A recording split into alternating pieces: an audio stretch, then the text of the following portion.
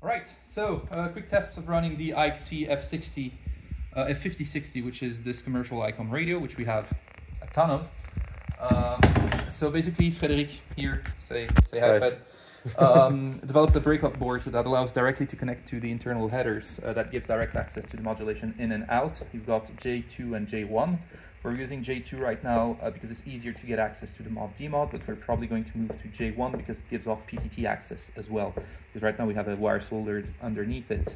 Then next to it you've got the module 17 right now, external, running off the Kenwood microphone here, and as PTT is not working yet, we need to modify the code. We're using the internal radio's microphone as well with the breakout board. So the radio itself is set as digital because we're disabling the internal microphone amp. So if we go in TX, we've got here this radio receiving it. So triggering TX, this is Oscar November 6 Romeo Foxtrot, still using the default call sign from M17.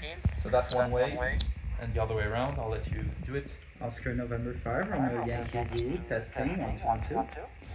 And you've got the decode as well. So yeah, things left to do is first figure out that PTT issue. So it requires inverting the logic because this requires a PTT active, it's active high, so we need to change that. Then once it works, I'd like to bypass completely the external microphone and directly use the TX path from this, but it requires running more lines directly into bypassing the microphone amp and headphone amp from the module 17. So yeah, more to come later on.